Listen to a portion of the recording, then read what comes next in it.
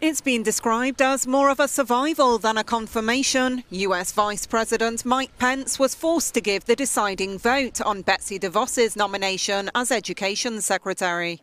On this vote, the yeas are 50, the nays are 50. The Senate being equally divided, the Vice President votes in the affirmative and the nomination is confirmed. The tie-breaking vote was, until now, unprecedented in a cabinet confirmation. Critics claim the billionaire businesswoman is unprepared for the post after a shaky Senate confirmation hearing. It was the most embarrassing confirmation hearing I have ever seen. All 46 Democrats, 2 independents and 2 Republicans voted against her. US President Donald Trump said her confirmation was a vote for every child having a chance at a world-class education. Others disagreed.